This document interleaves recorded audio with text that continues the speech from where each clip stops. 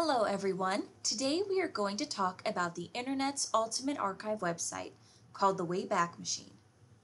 If you've ever wanted to know what a website looked like in the past, this site is a great tool to use. So the website we are going to use is web.archive.org, or you could also Google search for the Wayback Machine. web.archive.org. This is their main website. All you have to do is simply type in a website or a keyword in the search bar here and hit enter. So let's say we want to look back and see how Facebook has looked throughout the years. So I'm going to type in facebook.com. So up here at the top there is a list of years, and some of these years have black bars and some of them do not. So if you find a year here, like the late 90s, that are completely gray, it means that there are no screen captures of how that website looked at this point in time. And then the years with the biggest black bars are the ones where there are a lot of screen captures during those years of how that website looked. So we can click on any year to get started. Let's say we wanted to look at 2018. And it's going to bring up your calendar here with a lot of circles. So every date that is circled means that there is an archive of the web page on that date. The bigger circles mean that there are a lot of screen captures on that date. And the smaller circles, like you see here, have a smaller amount of screen captures taken on that date. But if you hover over every circle, it tells you how many snapshots there are of that date, and it also gives you the times that these screenshots were taken. And this works on a 24-hour clock. So for today, I want to look at 2000, and I want to go and see what it looked like on September 15th. It looks like there's one snapshot.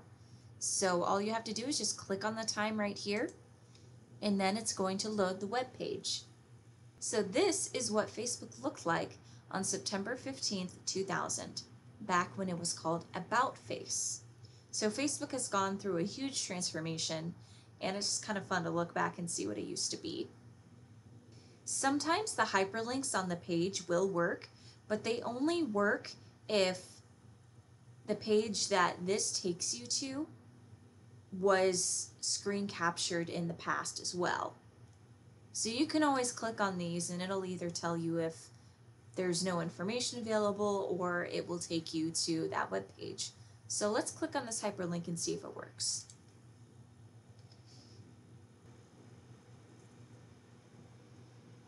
Alright, and it looks like this hyperlink worked, and this was their setup page, but it changed us to a different date. Up here in the black box here is the current date. So February 8th, 2001 was when this screenshot was taken. But let's go back to the main website. So I'm just going to hit the back button here. Alright, we are back on Facebook's main page. So up at the top here in the corner, you can go through screenshots on different dates by clicking the arrow key, and that will take you to the next screen capture. And you can go forward or backwards if you would like. But also we have the grid on the left-hand side of this, which is very similar to what we had on the main web page for Wayback Machine. So if you hover over this, it's going to give you a list of dates. And you can see in this black box, our date is going to change as well as we move our mouse around. So we can also just jump to a different date and year as well by just clicking anywhere where there's black here.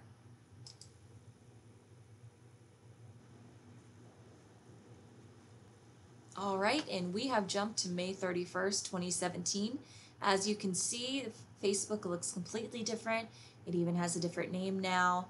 And this is how it looked on May 31st, 2017. So this concludes our overview of the Internet's archive. This is a very fun website to play around with and look and reminisce a little bit.